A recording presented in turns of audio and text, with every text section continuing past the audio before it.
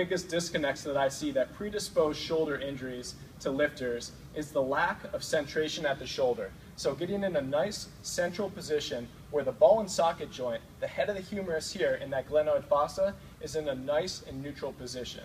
So the way that we work into this is something called the synergistic spiral effect. So what we're doing is spiraling down all of the joints from the upper extremity into the shoulder to create a central and neutral position that's both good for performance and also orthopedic health.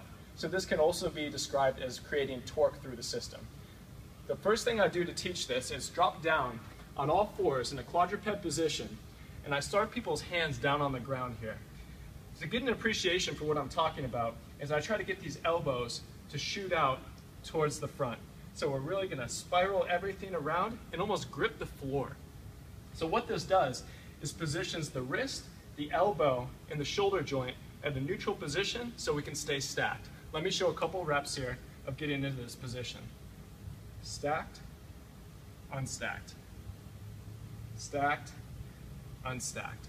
So what we do from there is work the eccentric portion of a push-up really to maintain that stacked position, that shoulder centrated position.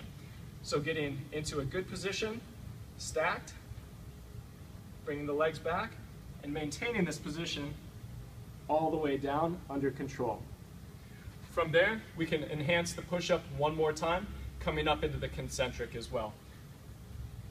Stacking the shoulders, legs back, control it on the way down, and control it on the way up, all in that stacked position.